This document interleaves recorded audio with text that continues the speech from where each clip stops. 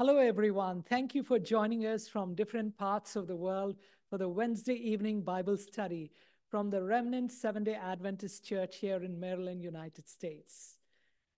We are glad that you are here this evening. We are studying from the book Maranatha by Ellen White. And today we are meditating on the topic Your Case Coming Up, a reading from March 26.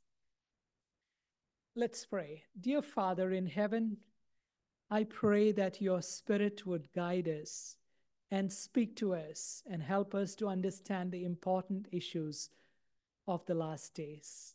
In Jesus' name, amen. Today we are going to look at three critical points. What it means to fear God, number one. And number two, what it means to give God the glory. And number three, afflicting our souls. Revelation 14:7 reads, Fear God and give glory to him, for the hour of his judgment is come. This is the first of the three angels' messages that will go to the whole world before the second coming of Christ. And we are called to do two things because of one thing. On earth, God's people do two things because of one event that takes place in heaven. And what is that solemn event? The hour of his judgment is come.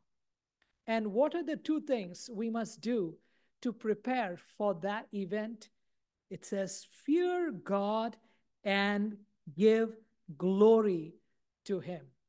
This announcement, the hour of his judgment is come, is in the present tense. Other version reads, the hour of his judgment has come or has begun. Many prophets talked about the judgment day. For example, Apostle Paul brought up this topic to Governor Felix. We read in Acts 24, verse 25, and he reasoned of righteousness, temperance, and judgment to come. When did the judgment begin? We understand from the 2,300 days prophecy of Daniel 8:14 that judgment in the heavenly sanctuary commenced from October 22, 1844. We need to thoroughly know how we got to that date. This evening, we are not going to prove that point. If you want to study this topic thoroughly, I have 13 videos on my YouTube channel, Michael Pedrin. Go to the playlist titled 70 Weeks and 2,300 Days Prophecy. That is YouTube, Michael Pedrin, and check the playlist 70 Weeks and 2,300 Days Prophecy. Beloved, from 1844 to 2024, it is 180 years. We are in the 180th year since judgment began in the heavenly sanctuary. 180 years is a pretty long time. During Noah's time, they had 120 years of warning of judgment before the flood came. So we definitely are at the brink of the second coming of Jesus. In 1844, it started with the dead. Then it moves to the living just before Jesus comes. In Revelation 11:18, we read, And the nations were angry, and thy wrath is come, and the time of the dead that they should be judged, that thou shouldest give reward unto thy servants the prophets, and to the saints, and to them that fear thy name, small and great, and shouldest destroy them which destroy the earth. Yes, it starts with the dead. It says here in this text, the time of the dead that they should be judged. Then it transitions to the living. Ellen White says it starts from the beginning, from the first man who died, and every successive generation, then it moves to the living. Here in this text, it says, God is going to give reward to them that fear thy name. Notice the word fear, it is in present tense. It doesn't say them that feared thy name in the past tense, but them that fear thy name. Yes, God is going to reward the dead who feared his name while they were alive, but now they are dead. Also, he's going to judge and reward all those who fear his name. They are the living saints who presently fear him as the judgment closes in heaven. The judgment for the living most likely begins around the time of the Sunday law. I want to quote from Ellen White in SDA Bible Commentary, Volume 7a, page 976. She says, the image of the beast will be formed before probation closes, for it is to be the great test for the people of God by which their eternal destiny will be decided. And what are the two things we must do to prepare for the judgment according to our scripture text? Fear God and give glory to him.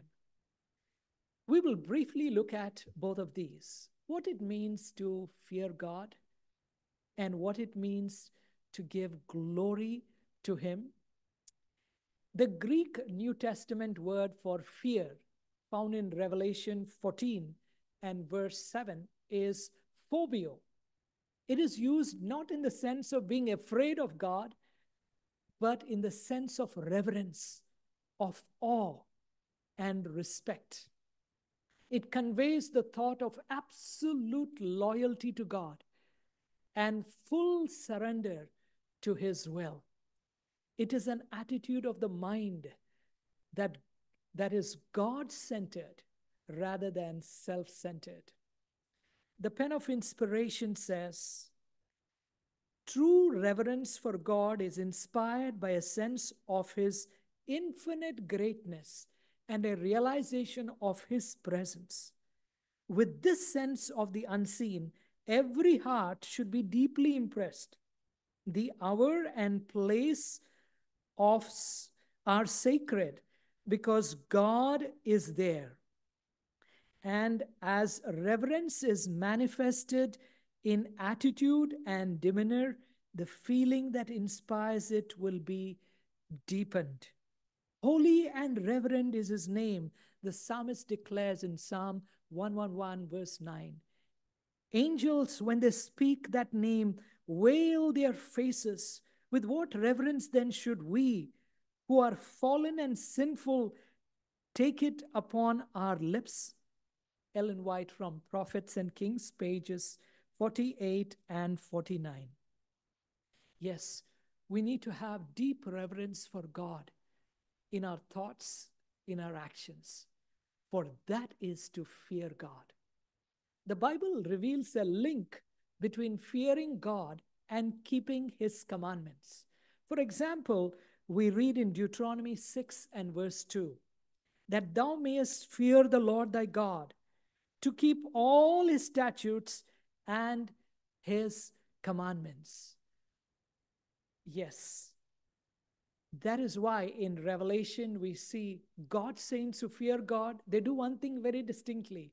They keep his commandments. It says, right, in Revelation 14:12, here are they that keep the commandments of God. Why? Because they fear God. Also, it means obeying God in whatever he tells us to do. Remember when God told Abraham to sacrifice his son Isaac, Abraham was implicit in his obedience. And we read in Genesis 22 and verse 12, and he said, lay not thine hand upon thy lad, neither do thou anything unto him, for now I know that thou fearest God. Yes, to fear God is to do whatever God says. Also, to fear God is to love what God loves and to hate what God hates.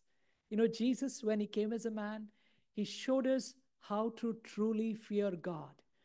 The Bible says of Jesus in Hebrews 1 and verse 9, thou loved righteousness and hated iniquity. Jesus had both of this. He loved something and he hated something. We also, when we fear God, we'll love something and we'll hate something. Peter tells us about loving the brotherhood is fearing God. In 1 Peter 2:17, it says, love the brotherhood, fear God. And to fear God is also to hate something. Solomon wrote in Proverbs 8 and verse 13, the fear of the Lord is to hate evil. So to fear God is to love what God loves and to hate what God hates. In Ecclesiastes chapter 12, Solomon sums it all up, what it means to fear God and why we need to fear God. In Ecclesiastes 12, verses 13 and 14, it says, let us hear the conclusion of the whole matter. Fear God and keep his commandments, for this is the whole duty of man. For God shall bring every work into judgment with every secret thing, whether it be good or whether it be evil. This is not just the conclusion of what Solomon wrote, but this is the conclusion of the final proclamation of the gospel of the three angels' message. Remember, the first angel's message mentions fear God and about the hour of his judgment. And the third angel's message says the saints keep the commandments of God. Yes, Ecclesiastes chapter 12, 13, and 14 summarizes the three angels' message. This is the conclusion of the redemption story on planet Earth 2. Now we'll go to our second point. What does it mean to give glory to him? Revelation 14, verse 7. We are told in the pen of inspiration, to give glory to God is to reveal his own, to reveal his character in our own, and thus make him known. Ellen White comments in SDA Bible Commentary, Volume 7, page 979. It means that God's character will be manifested in his children's life, and thus God is glorified. Jesus came to reveal God's glory, God's character to us.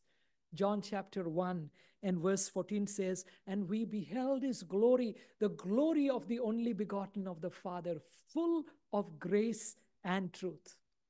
God calls us also, especially the saints of the last days, to have a life full of grace and truth, because that is what will bring God the glory.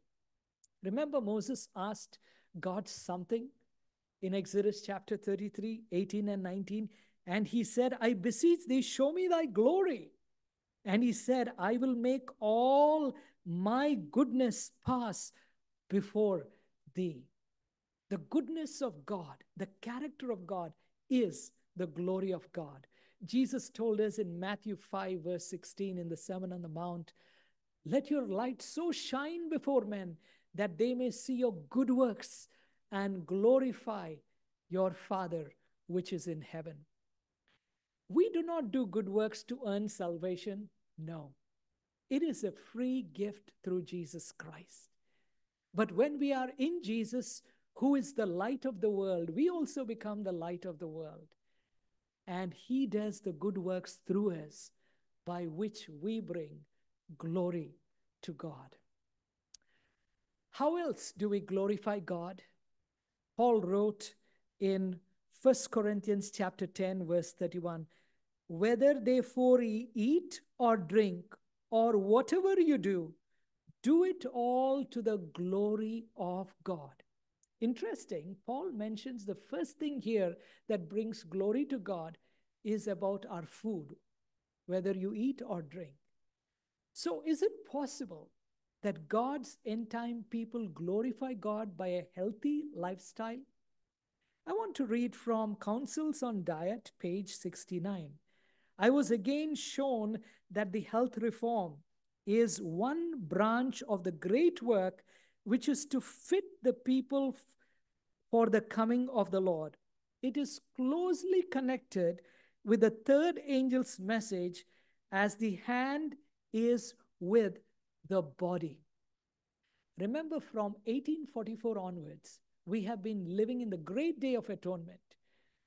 One thing that the children of Israel did on the Day of Atonement was to fast. But their fast was only on one day, the, the 10th day of the 7th month. But for us who are living in the antitypical Day of Atonement, it has been 180 years since the judgment began in heaven. It is impossible, therefore, for us as a people to fast for years after for years. Our fast, therefore, must be different. I want to quote from Medical Ministry, page 283. The servant of the Lord says, true fasting which should be recommended to all is abstinence from every stimulating kind of food and the proper use of the wholesome, simple food which God has provided in abundance. God wants us to go back to the diet that He gave Adam and Eve in the beginning. The diet before the flood. There was no flesh involved there. God wants us to go back. And that is the true fast we are told here that we should have on the antitypical Day of Atonement. As we close, we'll look at the last point, afflicting our souls. What does it mean? It says in Leviticus chapter 23, verse 29, for whatsoever soul it be that shall not be afflicted, in that same day he shall be cut off from among his people. They were not permitted to live if they did not afflict the souls on the Day of Atonement. Everyone fasted, everyone prayed. They searched their hearts. They made things right with God. They made things right with each other, lest they die. We read in Exodus 32 and verse 33, and the Lord said unto Moses, whoever had sinned against me, him will I blot out from my book. Names from the book of life would be blotted out on the day of judgment if they were not repented and not confessed. In our today's reading of Maranatha, we read, in like manner, all who would have their names retained in the book of life should now, in the few remaining days of their probation, afflict their souls before God by sorrow for sin and true repentance. There must be deep, faithful searching of heart. There is earnest warfare before all who should subdue the evil tendencies that strive for the mastery.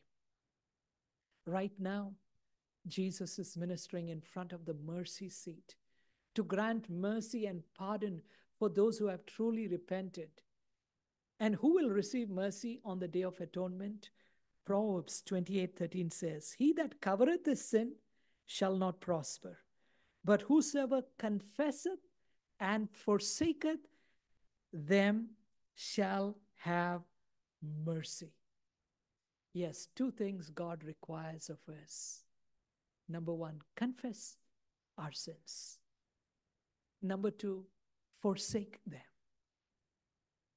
For that is true repentance. Confessing without forsaking is fake confession.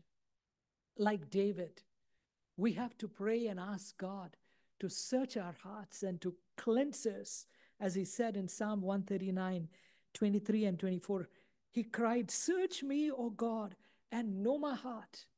Try me and know my thoughts, and see if there be any wicked way in me, and lead me in the way everlasting. Dear brothers and sisters, is that your desire? To have your names retained in the Lamb's Book of Life? If so, then decide in your hearts even now and tell Him to help you truly to fear God, to give God the glory, and to afflict your souls. May we all get ready as your case and my case will be coming up very soon in the heavenly judgment. Let's pray. Dear Father in heaven, I pray that none of us would be weighed in the balance and found wanting. Help us to fear God now. Help us to give glory to God now. Help us to afflict our souls now, so that we might be ready when our names are taken. Have mercy on us, God, and bless us. In Jesus' name, amen.